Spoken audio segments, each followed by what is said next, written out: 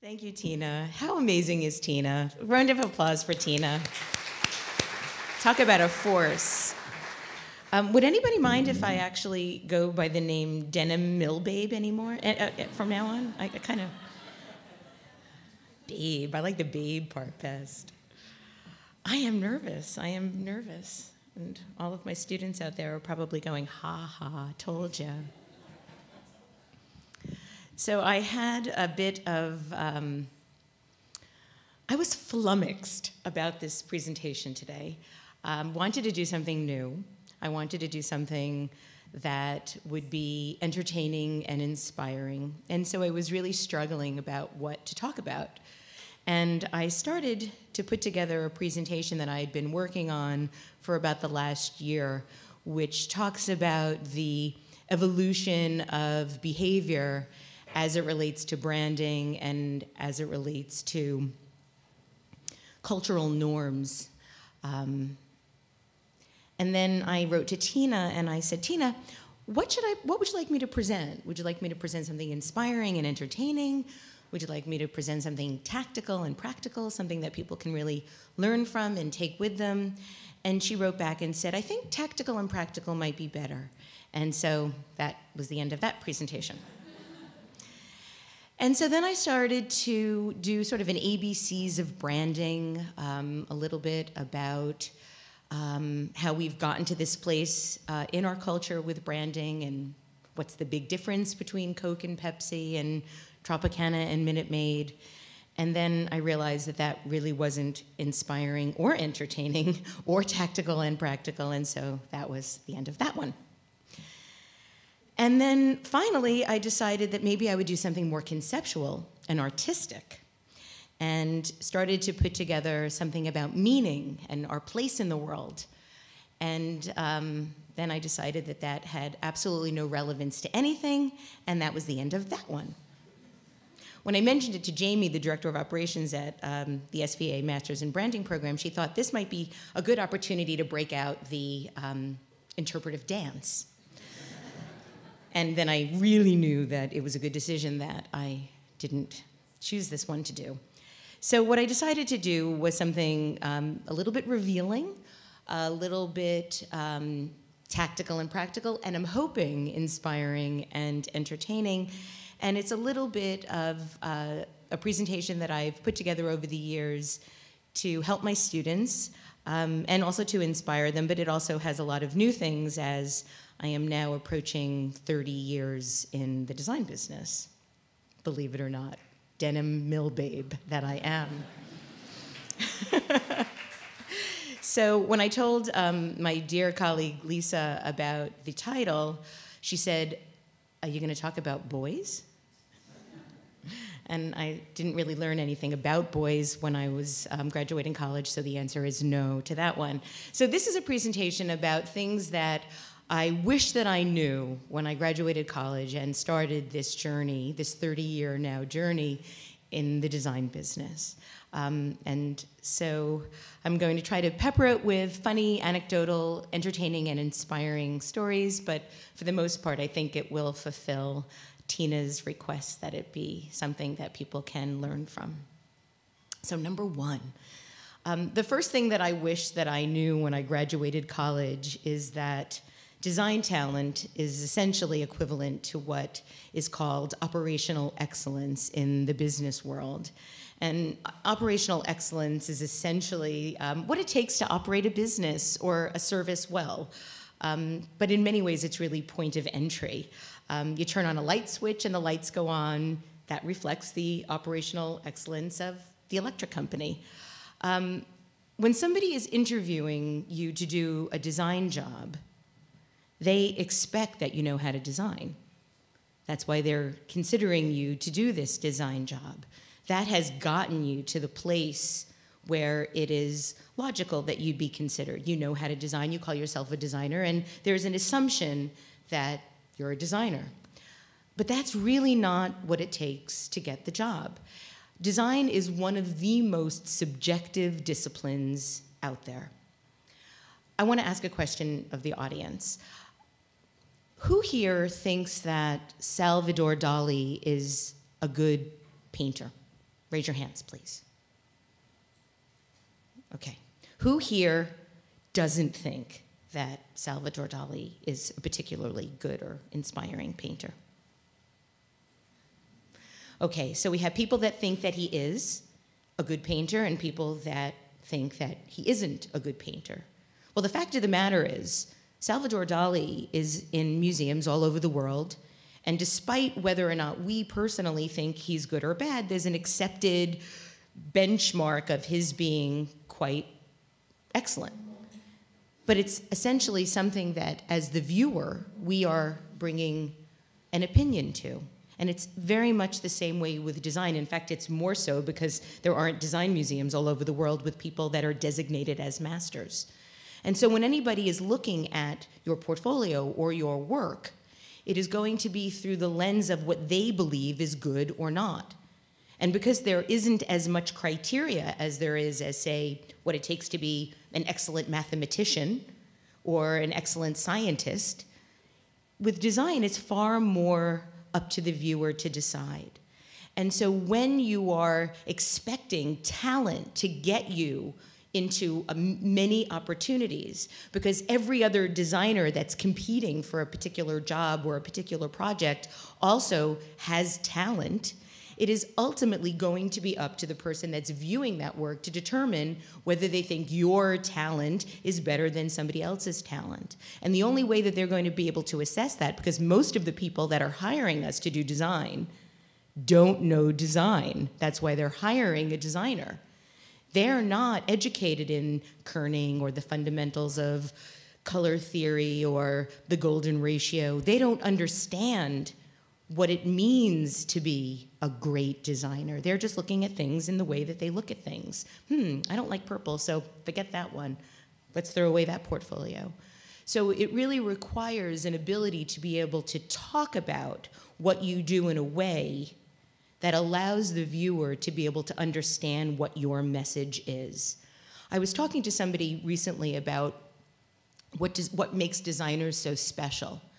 And I've always felt that it is our incredible ability to provide empathy in any particular situation. We need to have an enormous amount of empathy to be able to understand messaging in a way to take a very specific message and be able to communicate that to a large number of people. If we're needing to communicate something to a large number of people, we have to understand something about the way people perceive and understand. But I was talking to somebody and she said, actually, I think it's much more than that. I think that we have to be thinking 10 steps ahead, almost like a chess game, that if we communicate this way, then somebody's going to understand this way, and then this way, and then this way. So I think ultimately, design talent is just the basic point of entry for any designer starting to think about a career in design. And so that's number one. Number two, design is not about design. Design is about a whole lot of other things that ultimately result in design. And so in today's world, we need to have an understanding of anthropology, of psychology, of economics. We need to be able to understand from a cultural anthropological point of view why we are in the world we are right now. Design does more now than it ever does before. Through design, we signal our affiliations. Through design, we signify our beliefs. And we create tribes just by the telegraphic nature of understanding how somebody looks, the things that they carry, what they drink, the sneakers that they wear. And if we're not able to understand what is happening culturally that impacts the way we choose things, the way we see things, and the way that we behave, we'll never be able to really engage and solicit the imagination of the people that we're designing for. It's also very much about understanding behavioral psychology, because everything in our world, everything that we see, everything that we believe in, everything that we engage in starts first in the brain. And the brain is this magnificent machine that allows us to perceive whatever it is we're perceiving. And we have the ability at any given time to see millions and millions and millions of bits of data subconsciously. But consciously, we're actually only able to see about 40 things at any given time, consciously. And as a result, we are constantly living through our own patterns and creating our own patterns of recognition to be able to understand the world. And the best example that I can give you is when we buy a car. If we haven't bought that model before, when we're driving that car on the road, once we're in it, we begin to see that car everywhere, that model everywhere. Whereas before, we might not have noticed. And what that allows us to realize about our behavior is that our awareness is very much impacted by the things that we have around us. And so in order to break through those existing patterns of recognition that people have, especially as designers, when we want them to see something new or feel something new, or perceive something new, we have to understand how to be able to navigate through that pattern, those existing patterns, to be able to get them to understand something that we're creating. And it's also very much about economics. I think that what most people don't realize, is that people hire us to create design for them in order to sell more product, communicate an idea better, to move things off a shelf. People are giving us money to do what we love. But they're not really interested in that. They're interested in moving more product, or communicating more clearly, or winning an election. And so what we need to realize is that our clients are looking for a return on the investment of giving that money to us for us to do what we love. And so it's not a matter of showing our clients what we think is great or beautiful or breakthrough.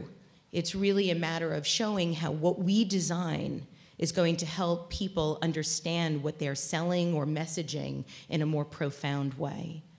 I think it's also a very difficult time for design, in that in the last couple of years through the recession, people have been talking more and more about the value proposition of design.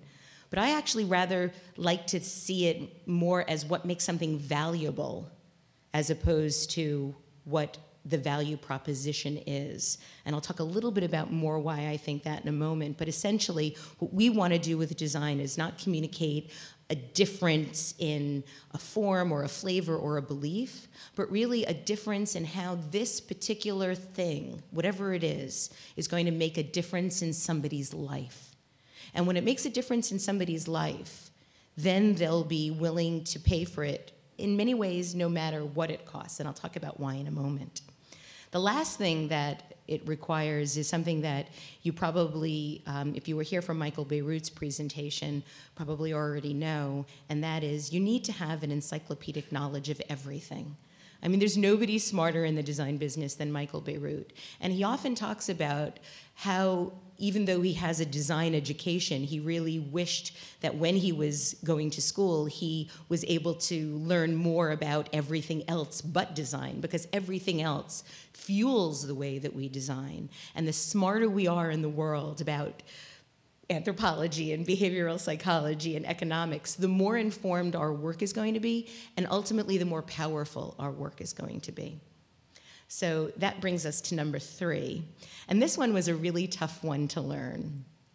And so, Lisa, here's where I might ever so slightly talk about boys. There are 2 things that are really not about what we think they're about: money and sex.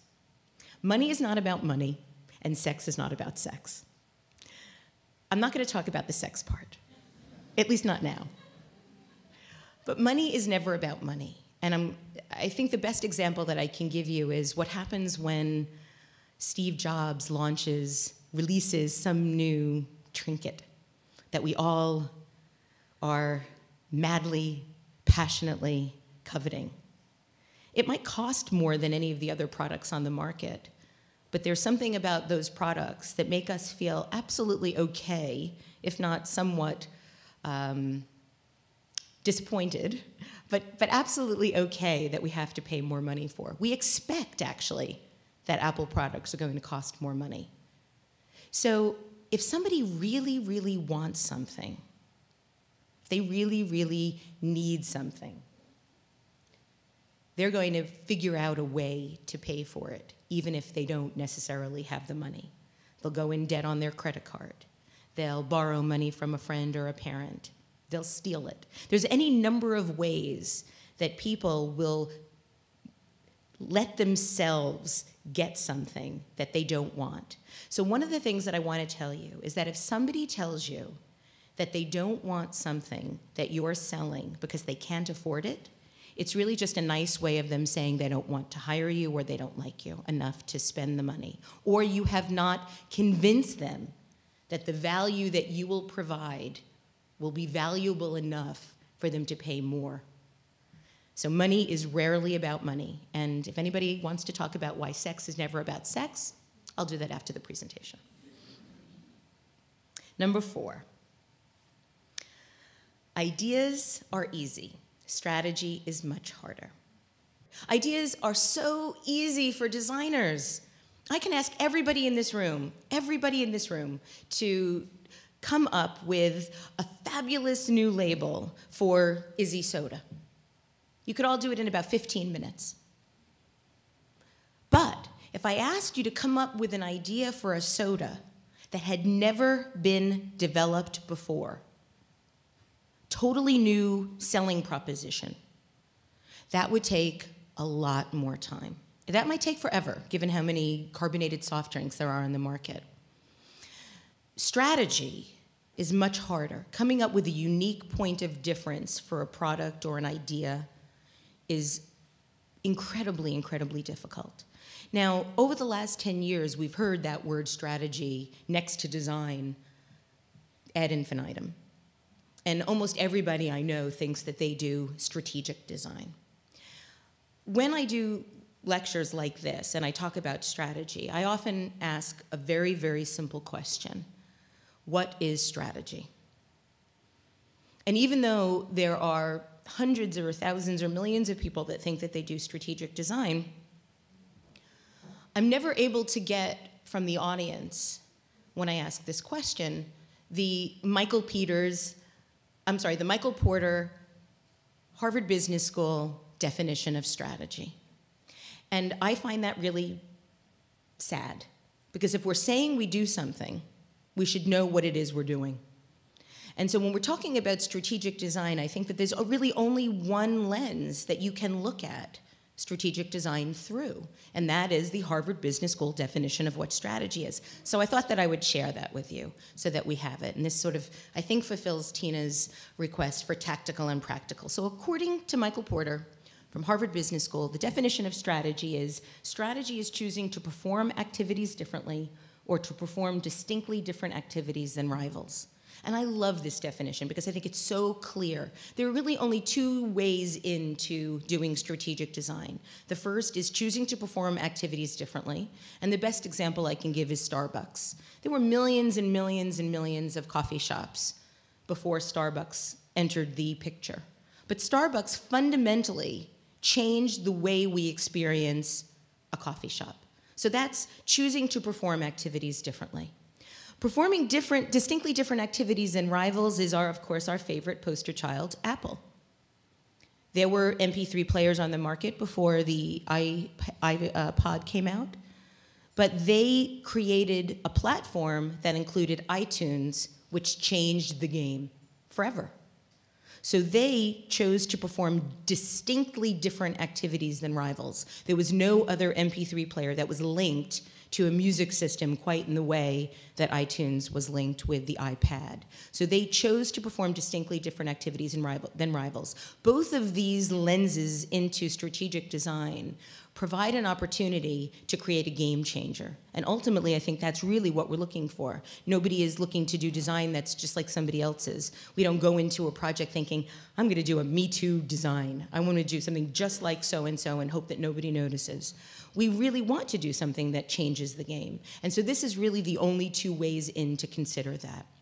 One of the other things about strategy that I think is so fascinating and how helpful it is to design is that ultimately it takes away much of the subjectivity that our clients have in evaluating design. So if our design fulfills either of these two entry points, then ultimately it's not about whether somebody likes it or not. It's about whether it's going to perform or not, and whether it is going to be able to provide a return on investment for the clients that we're working for. And it allows them to feel much more comfortable about creating a game-changing platform. Because many, many, many clients aren't going to have the vision of a Starbucks or an Apple. Most projects, there's an enormous amount of fear that anything that's going to be done is going to destroy the market share or fail. Most consumers don't look at new things and say, woohoo, something new, it's going to change my life, yay. That reptilian part of our brain is actually always looking out and making sure that we're not vulnerable to things. So anytime we see something new, it becomes a bit of a question, and we become skeptical about whether it's going to impact our lives in a good way or a bad way. So it's very important, if we have a strategic reason for being, if we're creating something that is either going to perform distinctly different activities than rivals or perform different activities, then chances are we're going to be able to create something that has a lot more meaning. And you need to know in developing your strategy, whether it be a strategy for yourself, as a designer, as a practitioner, as a marketer, as a consultant, or for a product, you need to know what you are doing and why. So many people I know, especially when I'm interviewing, I'll ask somebody, well, what makes you different from all of your other counterparts or your graduating class? And they'll talk about being a people person, or they'll talk about knowing a lot of different things, and they'll be very affable and friendly. But they don't necessarily know why they have chosen design. Oftentimes I'll hear that, well, it's artistic and it pays more than being a painter. You need to know what you believe in. You need to know why you're doing what you're doing. What is your mission as a designer? Why have you chosen design? How are you going to make a difference with your work? Otherwise, what is differentiating you from anybody else? Again, if a client that's hiring you isn't a designer, how do they know that you're better than anybody else that they're seeing? It becomes either a beauty contest or a popularity contest. So you need to be able to understand what it is you do and why, and be able to communicate that in a really easy one-sentence experience, what I call the elevator experience. If somebody says, oh, why are you a designer? Or why do you do what you do? And my mission is really simple, and people sometimes laugh when I tell them what it is, but I really truly believe it, and I find it to be a noble thing. And I think that's really all that matters. You need to know what you believe in, whether or not it's popular. You know, Martin Luther King didn't go around saying, I have a dream. Let's see how many people in that focus group will like that line. He believed it. And my mission is really very simple. It's to make the supermarket a more beautiful place. But I really, truly believe that passionately. And it informs every single thing that I do. I find that fascinating and endlessly interesting and challenging. So you need to know what your mission is and be able to communicate it in a way that people will fundamentally understand.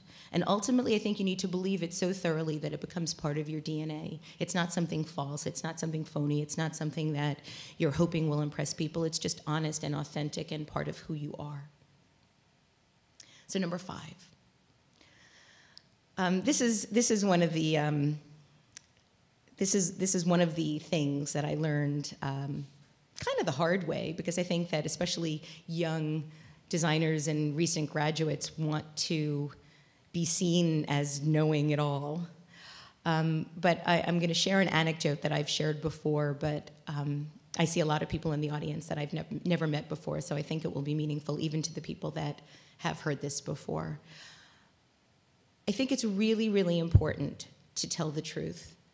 And I learned this best when I was with my goddaughter many, many, many years ago. She's in college now, so this was back when she was in elementary school. And she was first learning about computers. And she was really excited about the fact that she was learning about computers, particularly because I spend my entire day on a computer and had then as well. And so we were talking about what she was learning, and she was trying very diligently to express what it was that she was learning. And she was having a particularly difficult time with the language, with what it was that she was learning, how she was learning it, and she was really having a very difficult time communicating and stammering and hemming and hawing. And finally she stopped, and she looked at me and she took a big deep breath and she said, "Debbie, life is so difficult when you don't know what you're talking about." I think that's the smartest thing that anybody has ever said to me. Because we get in our own way. We self-sabotage so many times. People will ask us if we know something, and we feel that we have to impress them by saying yes. And then inevitably, the question after that will be, well, why or how? And then all of a sudden you're like, and making things up and just saying random words. Yellow, pink, I don't know, kerning.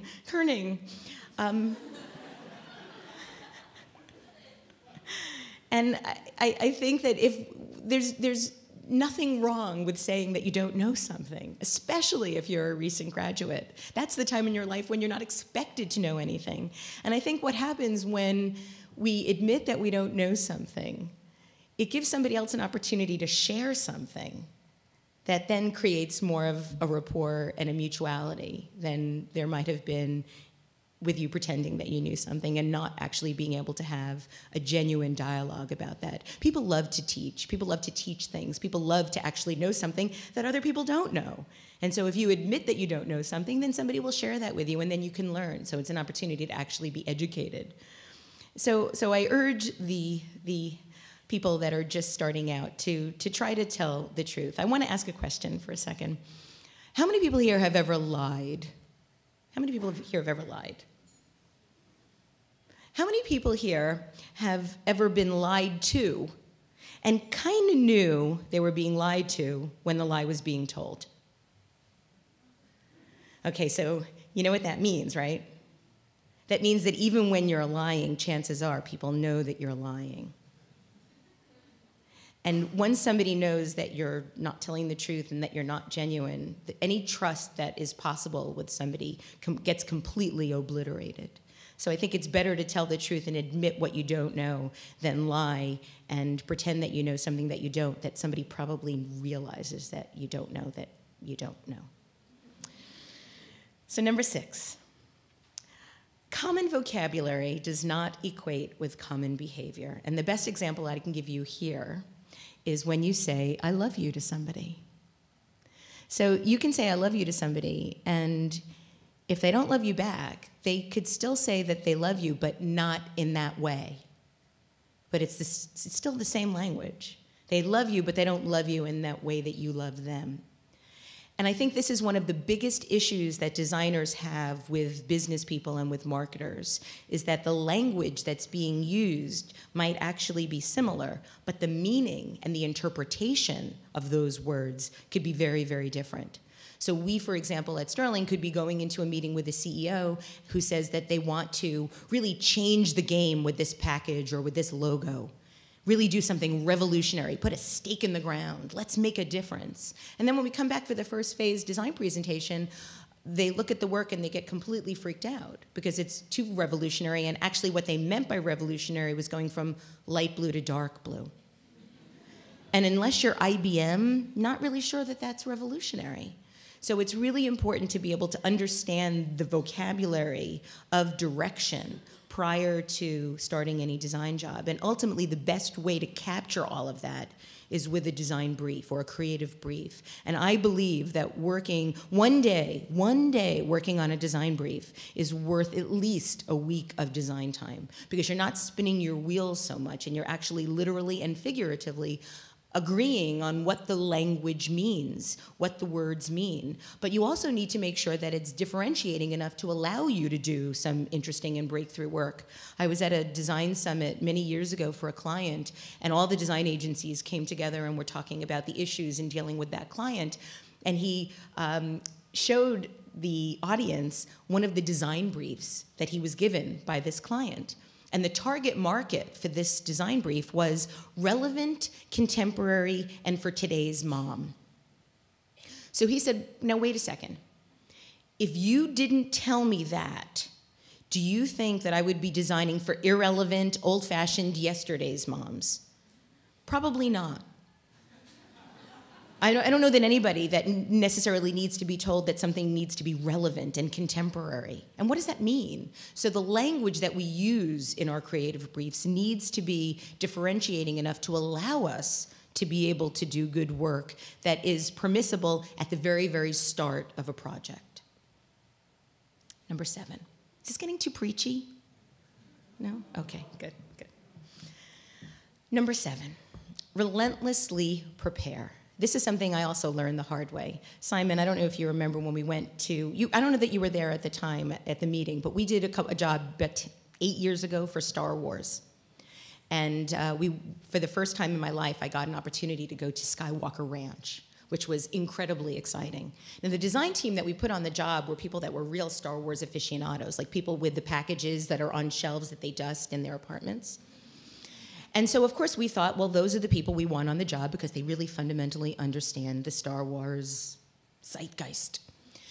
And we were so excited by the work that we did. We were also madly in love with the work that we did, that we were actually high-fiving each other in the parking lot before we even went into the meeting because we were just so proud of ourselves for getting to that place.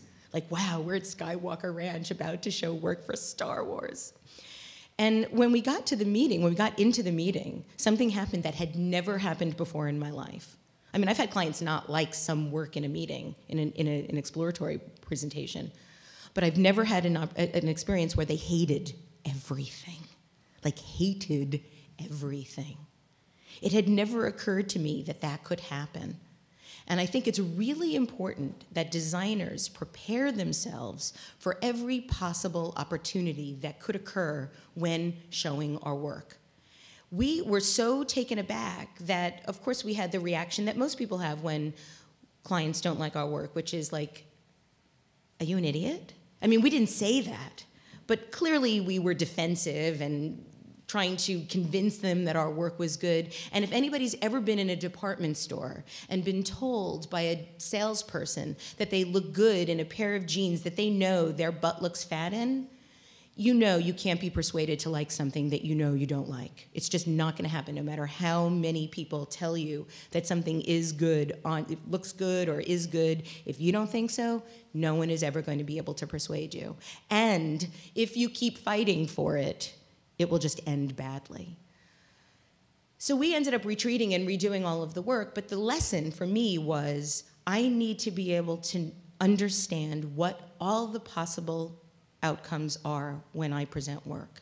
What if they like everything? What if they don't like everything? What if they don't like the thing that I love best?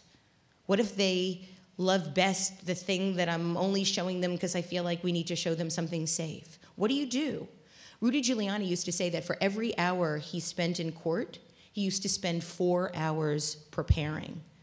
So I think that designers need to not necessarily rehearse, because I think that sometimes that scripted rehearsal can ultimately end up in something that feels canned. But I think you absolutely need to ask yourself, what are the possible reactions that could happen, and what will I do if that happens? And it allows you to be much more prepared for any outcome. And so if you're able to visualize every scenario, if you're able to anticipate the unanticipated, I think ultimately it will make you feel more powerful when you're presenting. And one of the best examples that I like to give is what happens in a basketball game. People talk about how everything in a basketball game happens in the last 2 minutes of a basketball game, in the last 2 minutes of the fourth quarter. But if a team is losing in the last 2 minutes of the fourth quarter, the coach doesn't get the team around him and say, now I want everybody to work as hard as you can in these last 2 minutes. Like, pass the ball, run fast. They have a game plan. They have a point of view. They actually have things that they've learned how to do when in that situation that then ultimately gives them a much more competitive opportunity to win the game. So what happens? If you think about what you might do if these situations occur, you'll ultimately be much more equipped to deal with them. Number 8. I read a book a couple of years ago by Patrick Lencioni that talked about what he called artificial harmony. And artificial harmony is one of those things that happens when you're in a meeting and nobody wants to tell the truth. People are in human nature, humans are really reluctant to confront each other over things. I think that's also why text messaging now is so popular. You know, people don't like confrontation. They don't like to be confronted and they don't like to confront. So when you're showing work in a meeting, chances are you're not going to get the reaction that we got at Star Wars that day, which is, we hate everything, what are you, crazy?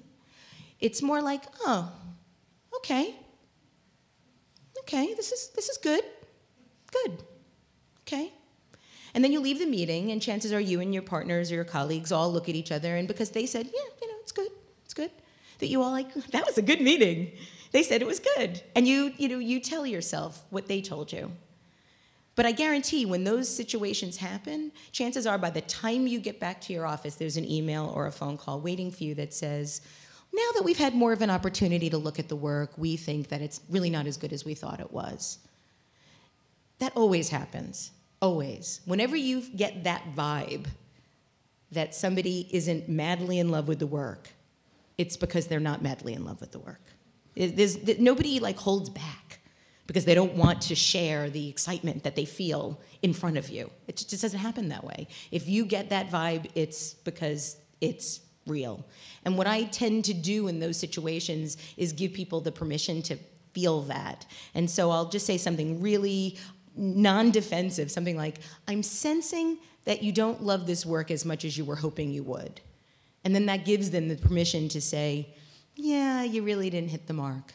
And that it still gives you the opportunity to keep that trust that you've developed and come up with a game plan together, as opposed to going back to your office and having to repair everything that disappointed them in the next meeting, which then tends to be a week or so later, and there's all that time for doubt to grow.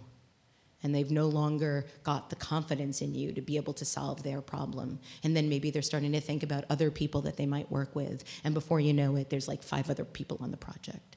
So I recommend, if you feel that, if you sense that artificial harmony, then I would suggest acting on it. Number 9, seek out criticism. I often talk to my students about 3 ways of knowing things. We know what we know. So I know I'm a woman. I know that I'm reaching an age milestone and a yearly milestone in my work and what I'm doing. I know I'm left-handed. I know I'm a Scorpio. I know what I don't know. I know that I'm not a mathematician. I know that I'm not a brain surgeon. I know that I can't read music, and I play the guitar really badly. But there's this 3rd thing. So I know what I know, and I know what I don't know. But what we don't know is what we don't know. That's the important stuff to know. The only way to be able to find that out is to ask somebody. It's sort of like having spinach on your teeth. It's there, but you don't know it. The only way to find out is either to look in the mirror, which you might not necessarily be able to do at that moment, or to have somebody tell you. And so what I tell people now when I'm looking at their portfolios, or when I'm teaching them about showing their portfolio, especially in the early stages of the career, is ask people that you're showing your work to that you respect, what is the one thing in the portfolio that you would take out? And if you start to hear that same thing over and over and over again by people, you know you should probably take it out. It's also important in a portfolio not to have things in your portfolio just because you want to show somebody that you can do that type of work. So you have a book cover in your portfolio because you want people to know you can do book covers. If it's a crappy design, nobody's going to hire you to do a book cover. So only have work in your portfolio that you love.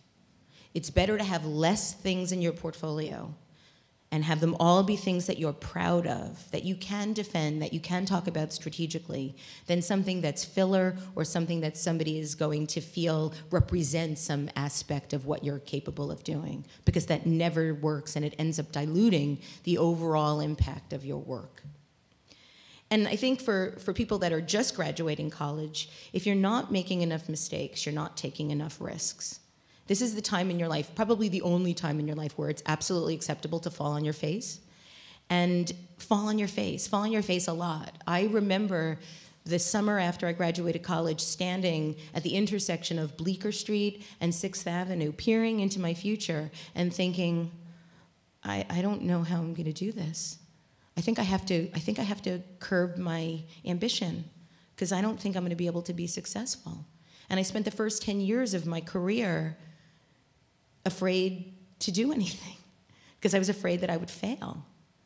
And so ultimately, I think that you have to live as if it doesn't matter if you make a mistake, at least at the beginning, which is really, really hard to do. But that gets me to number 10. And ultimately, it's sort of an odd segue, but you need to know how to present. You need to know how to talk about your work, and you need to know how to talk about what you do, even if you are afraid and even if you are nervous. I talk about an article that I read about Barbra Streisand many years ago in The New Yorker, and I think if anybody watched the Grammys last week, you'll see evidence of this. Somebody was asking her manager, I guess the reporter was asking her manager what her greatest talent was, and he said, well, actually, her greatest talent isn't singing or directing or acting or even her longevity in the business. Her greatest talent is doing all of those things even while experiencing debilitating stage fright. And if anybody saw the Grammys, after she finished singing, she actually said, I think she thought that they had gone to commercial, was, I can't believe how nervous I am. Barbra Streisand, I mean, it's amazing. So I think if we approach our work knowing how to present, it'll give us tools that help us circumvent the nerves or the fear. I think that if you don't know how to present, because presenting is a skill, take a class. Presenting is a skill in the same way that design is a series of skills. Presenting is a science and an art, and it must be something that you learn how to do. If you have problems speaking, work with a voice coach. It is the single most important skill to learn in being a successful designer, aside from design. And so just some advice. I recommend that you work as hard as you can and work harder than everybody else. You must keep presenting over and over and over again. And like typography, it's a skill. You learn it and you become better at it as you keep doing it. Same thing with presenting.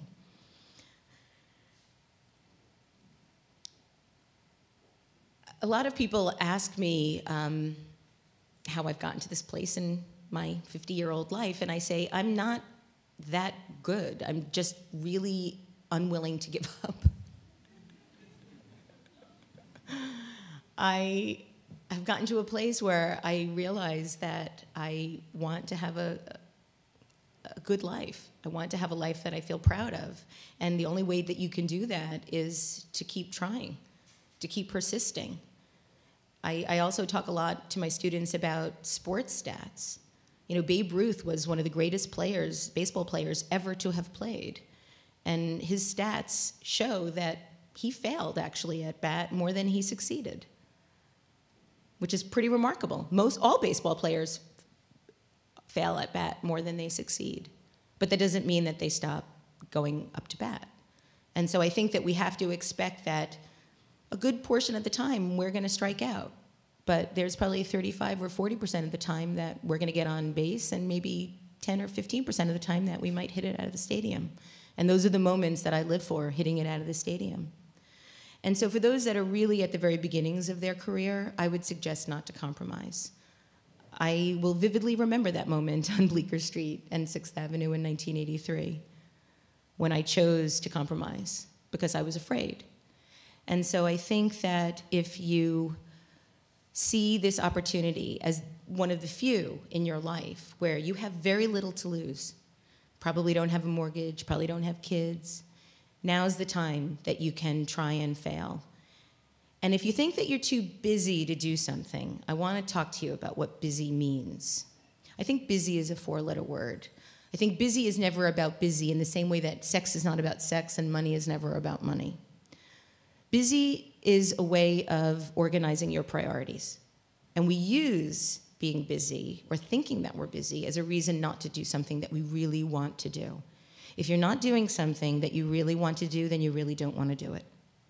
If you really want to do something, you will find the time to do it. So be honest with yourself. If you're not doing something that you tell yourself that you want to be doing, it means that you don't want to be doing it. And so figure out either how to do it or what to do instead. And ultimately, I think it's important to consider the two ways of living. You can live out of fear, where everything in front of you is something that is unnerving, or you can live out of power, where everything could be an opportunity if you let it. And so I think in order to strive for a remarkable life, you have to decide that you want one. Because if you expect less, less is all you're going to get. And so I hope that the force be with you. And I thank you for your time and for coming out in this miserable weather. Thank you very, very, very, very much. The young woman with the pretty scarf.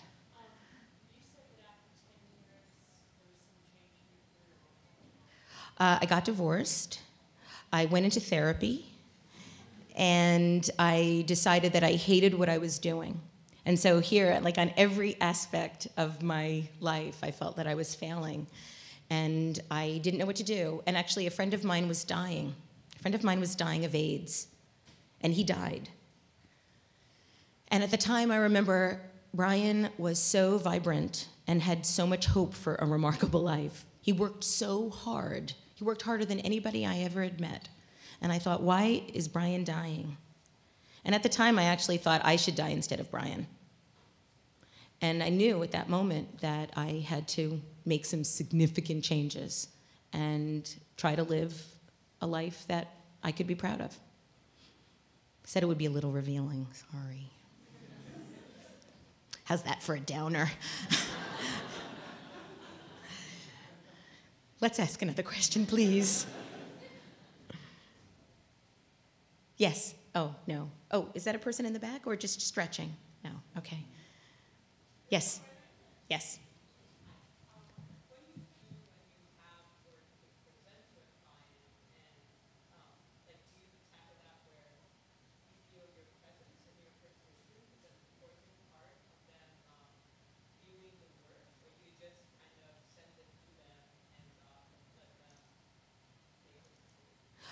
So the question is, do I present work or do we send work? I think that it is critical that we position our work, that we talk about the strategic reasons that something may or may not be successful.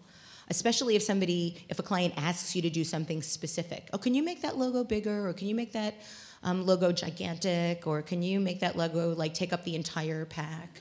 It's really, really important that you talk about your work in a way that creates a framework around what the criteria for success is. It's really important to, especially in your creative brief, determine what your criteria for success is. And so then again, it doesn't become this subjective, arbitrary, ambiguous feedback. Are we meeting our objectives? Are we doing what we agreed that we would do? And here's how we've done it. So I think it's critical. I think it's mandatory that we present our own work. Yes?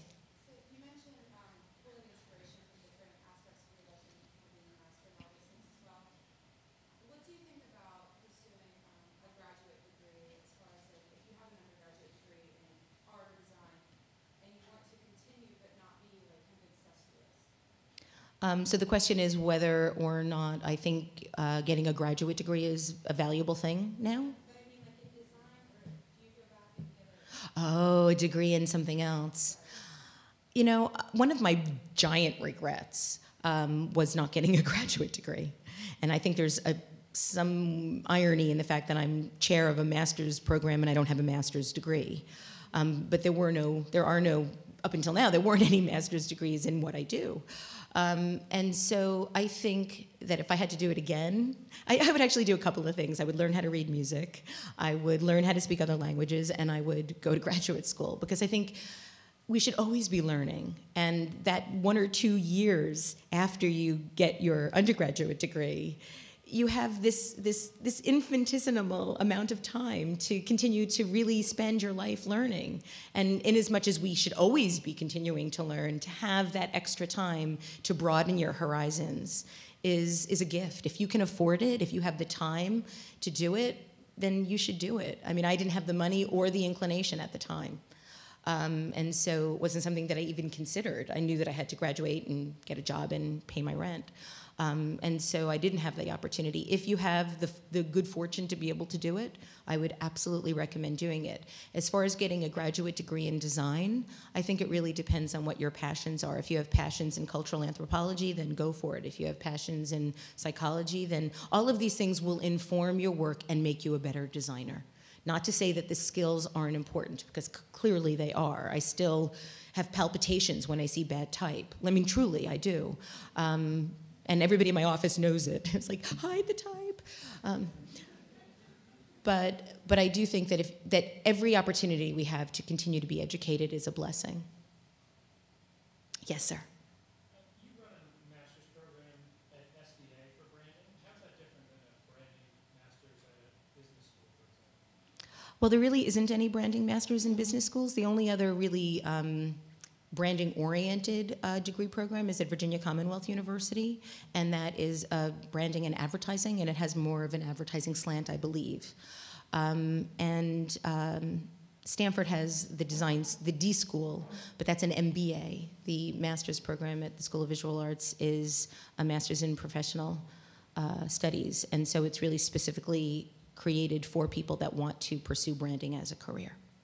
And I can talk to you more about that if you'd like. One more? Yes. Is that Lydia? Oh, I'm sorry.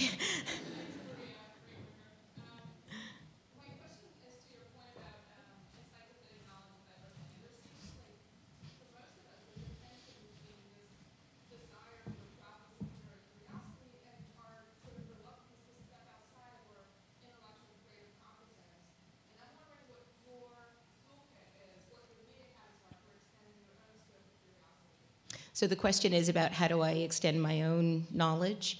I stalk Michael Beirut. You think I'm joking? No, it's easy. I read. I read all the time. I'm crazy into reading, and so I spend as much time as I can on the internet and learning and forcing myself to think about things in new ways. Which can also be terrifying. You know, you get to a point in your life where you don't really like to do things you don't do well, and I have to constantly remind myself that I can't keep being comfortable all the time as much as I want to be, that it's really important that I put myself in situations where I am being forced to learn. So I do a lot of continuing education, and I've always done that. I try to do at least one thing a year. So thank you, everybody, for coming today.